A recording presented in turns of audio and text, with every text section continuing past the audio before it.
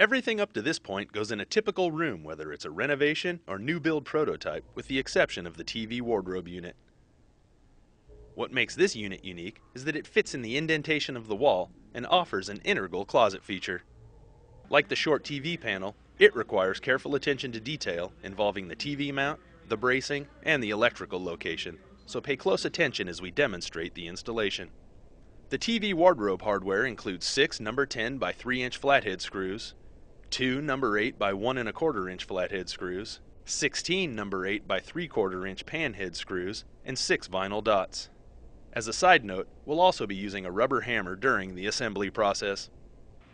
When finished, we want the top edge of the TV panel to sit 84 inches off the floor.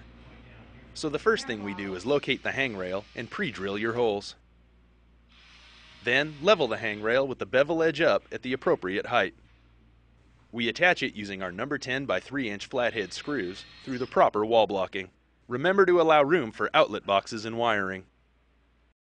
Your TV mount hardware should be installed at this time before you move to the next step.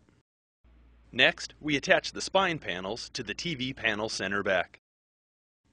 To do this, we line up the pocket clips in the spine to the shoulder screws on the TV panel. Then, using our rubber hammer, we knock the spine bottom toward the panel until the clips are seated. The spine should move about 3/4 of an inch.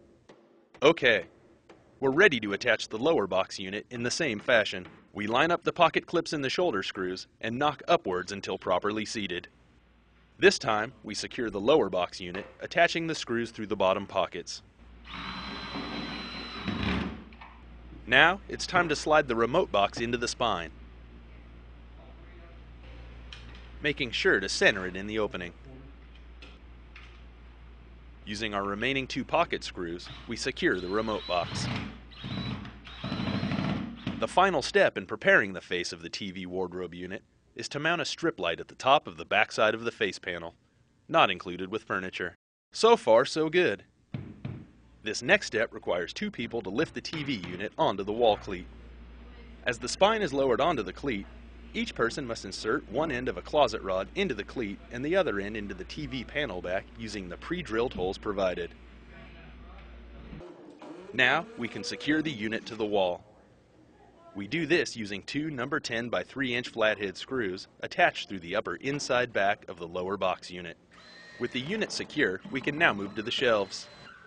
We attach the 2 top shelves by lining up the pocket clips with the shoulder screws on the upper back of the TV panel, while resting the opposite side of the shelf on top of the wall cleat. Making sure the banded edge is facing out, we knock the shelves into place with the rubber hammer.